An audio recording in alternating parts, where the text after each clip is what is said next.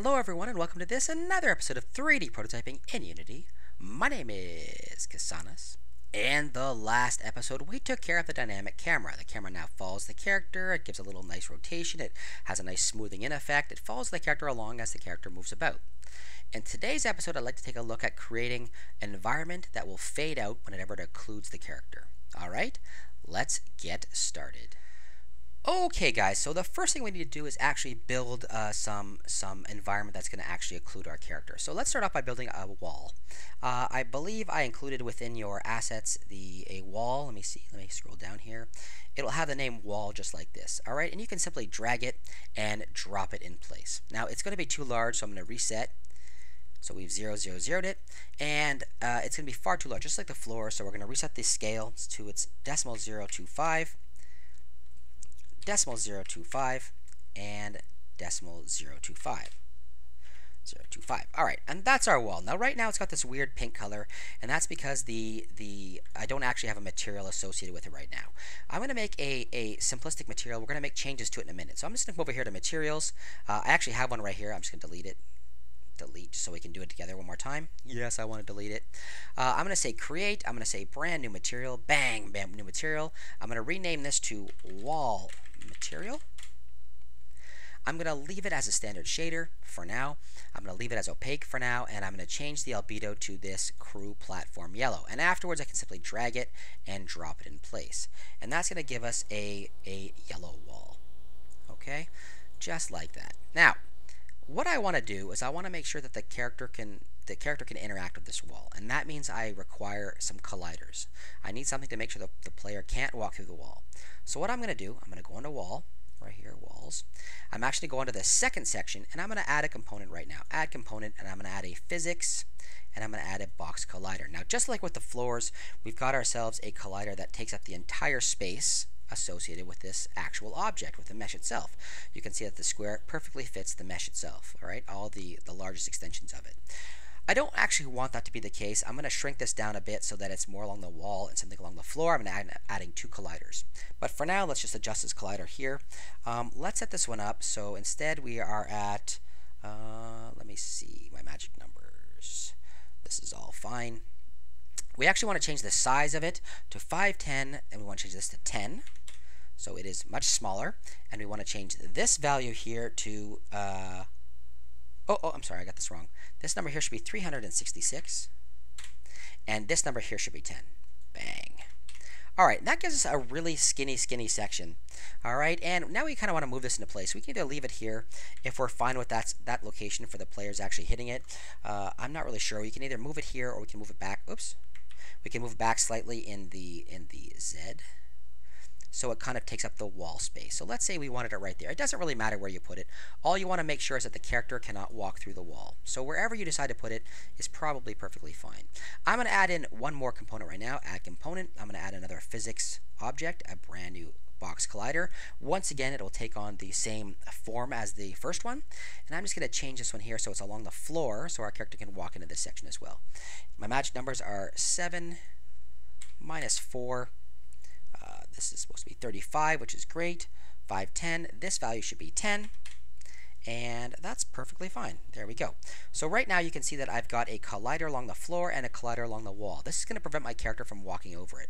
Let's move our actual wall into place a little bit better here. Let's say just like that. If I hit play, I'll turn off maximize on play.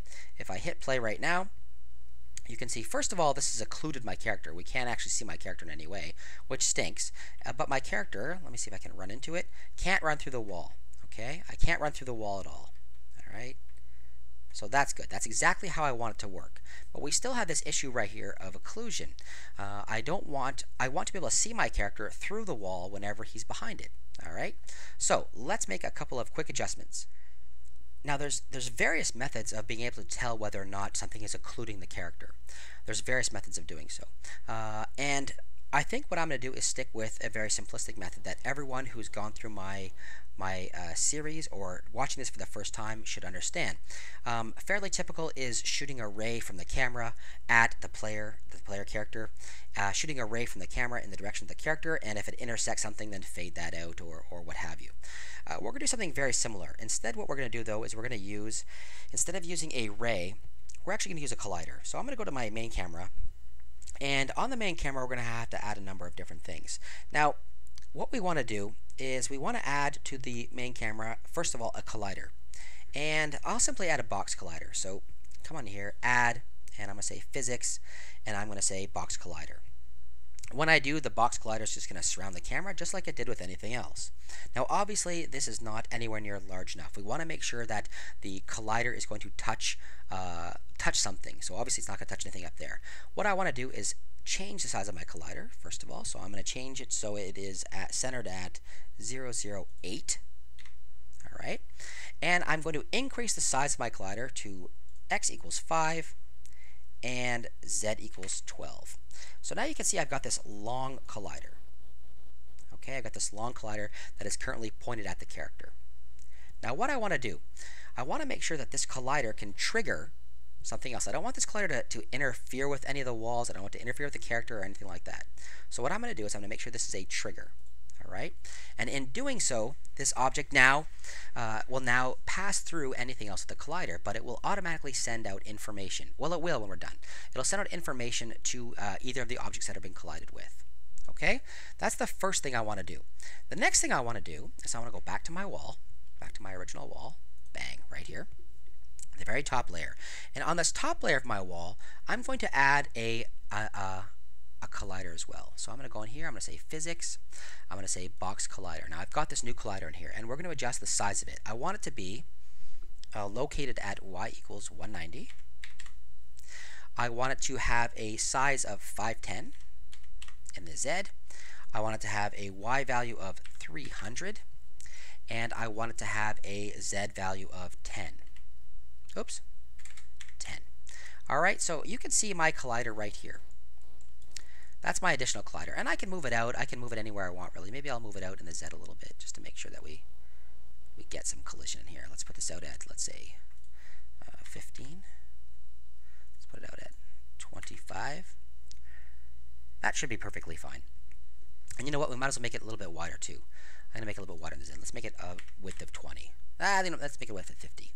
I'm making these numbers up right now. All right, so that gives us a nice wide collider. All right. What we're hoping is that the collider from our camera is going to collide with this. Now, once again, we don't want this to be a trigger. So this is going to be a trigger value. It's not going to in any way affect our character or anything else that's banging into it. Okay. Now, what we want to do is we want to add a component to our wall. And I'm going to simply add a brand new script. New script. And this new script is going to be called fade. Let's call it fade walls. Fade walls. I mean, this could fade anything, obviously, not to just be walls, but it's going to be our fade wall script. And the fade wall script is not going to be too terribly long. So let's double click and open it up. Opens up in another location right over here. Now, and everything's red. Let's just give it a minute to kick in. And we want to add a number of different things in here. There we go. We want to add a number of different things in here. So once again, we're going to add in a reference to the renderer. All right, and the renderer basically holds our material and everything like that. So my renderer. Okay, we'll call it my renderer. And we're going to add in a bool that we'll call fade out. And we'll set it equal to false to start off with. All right, and basically if fade out is true, if our fade out value is true, we want the wall to fade out. And if our fade out value is false, we want our wall to be solid. Okay, that's basically the idea behind this. So right now in our start, we're going to find our renderer, and our renderer in this situation, our renderer is not actually located on the wall itself. Right here we can see we don't actually have a renderer associated with this wall. If we look down below in this crew section right here, I don't know why it's clicking so late now. If we look down here, we've got ourselves our mesh renderer right in this location. So it's not actually in the same location as a script. It's actually a child. It's actually in the child of our actual top asset. So what we want to do, instead of looking in the regular location where we looked last time, my renderer is going to be equal to get component in children. And make sure you choose in children right here. Make sure you choose get component in children, not get components. It won't work otherwise. All right. Well, it will, but it'll be looking for more than one. So in our case, we're looking for a renderer. Let's put our renderer in here. Renderer. and bang, bang, bang. That is a default. That's the typical setup right there. All right, so this will give us our reference to our renderer, and we'll be able to use that information now to make some changes. Down in the update, right down in the update, we're going to add a couple of things here. We're going to add an if statement. So if fade out, is true, we want something to happen. Else, if fade out is false, obviously, then we want something else to occur. I spelled else wrong. Else, we want something else to occur. So file, save. Okay, so what do we want to occur?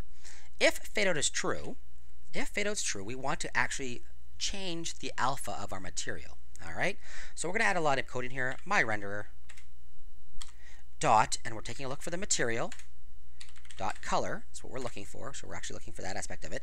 That's where the alpha itself is actually located. What we want to do is we want to change from one color to the other. So my color is going to be equal to color.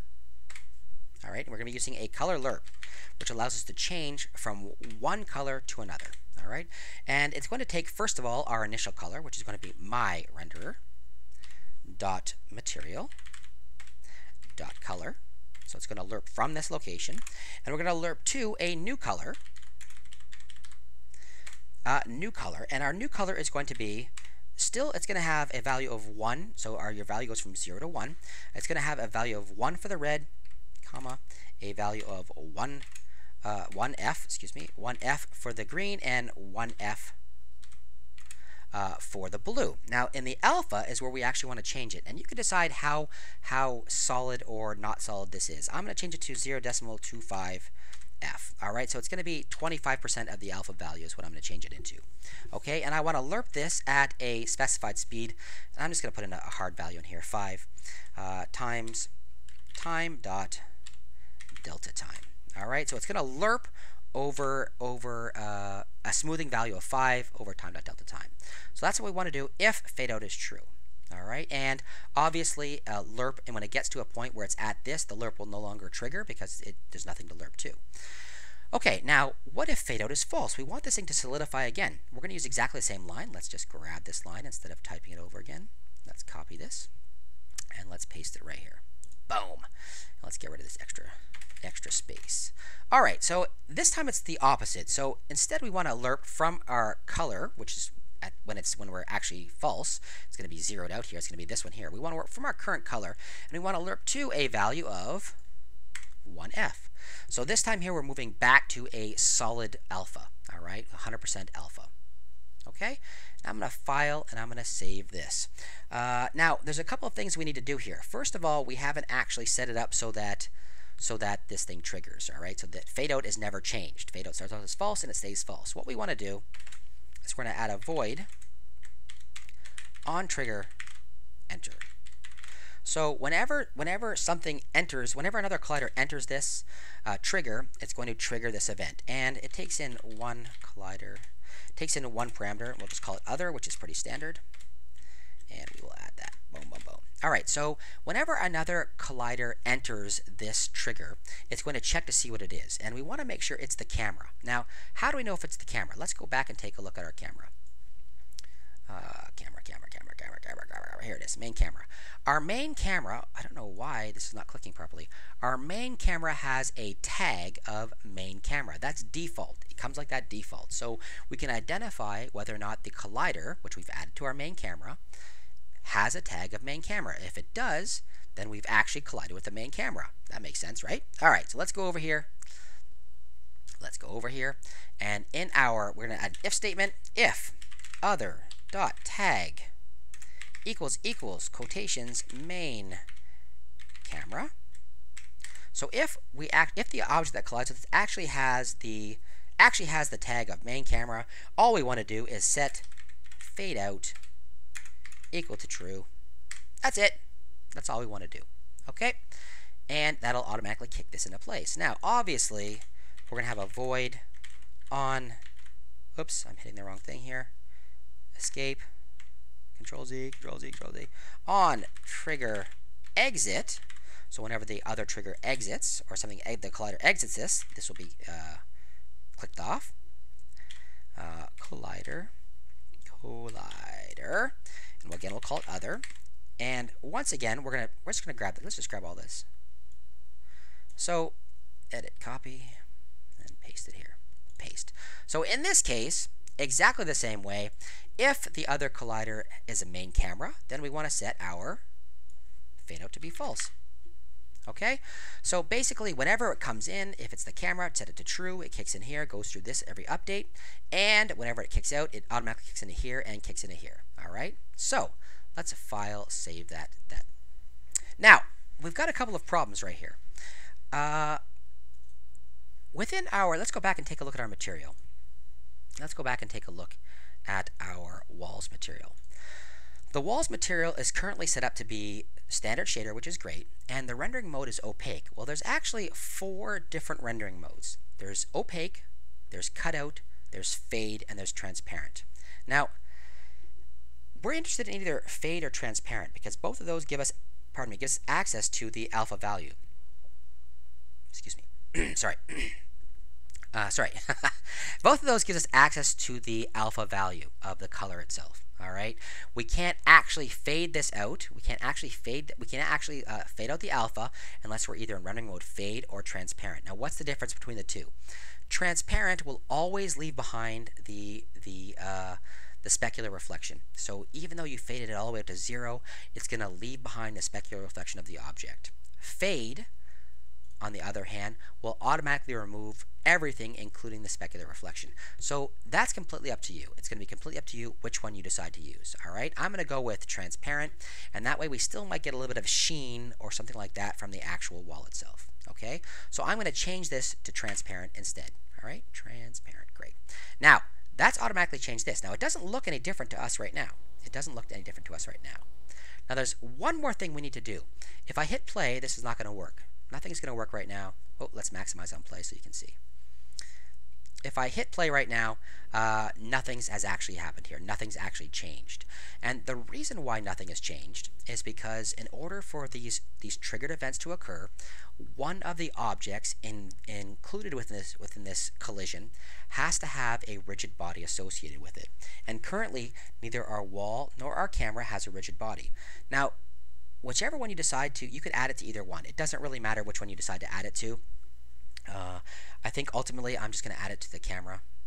All right, rather than have a gabillion extra rigid bodies within the scene, I'm just going to add a single rigid body to this camera. So I'm going to go to the main camera. I'm going to say add component, and I'm going to say physics, and I'm going to add a rigid body. Now, if I leave it like this, watch what happens. I hit play, and it falls away. Now that's kind of a disaster. You saw that it actually faded out my wall, but it falls off the screen. So in order to avoid that, what we can do is we can go down here and we can say turn off use gravity, and we can turn on is kinematic. Now is kinematic means basically that forces and gravity, nothing affects us in the scene. No forces or anything else will affect us within the scene. Okay, so if later on we add an explosion or something like that, the camera won't go flying off into space. So now if I hit play, our wall is faded out. I can move around, and as I move away from the wall fades back in.